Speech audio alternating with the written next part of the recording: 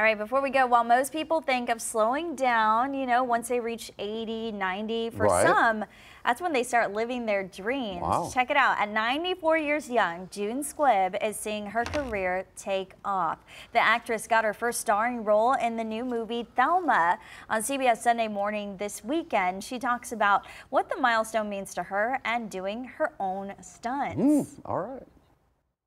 How much of this was about the scooter? I thought, I want to ride that scooter. And I loved it.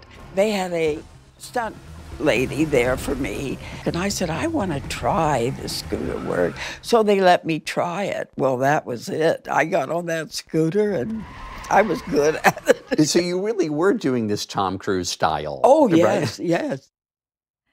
CBS Sunday Morning's Mo Rocca also talks with the real Thelma, who's now 103 years old. She was a victim of an attempted scam, which inspired the movie. Her grandson is the film's writer and first-time director. Lots of firsts. Wow. Well, look at her go. I know, we need to watch it. Yeah, 94. Way to go. I want to be an actress when I'm 94. Yeah, I know.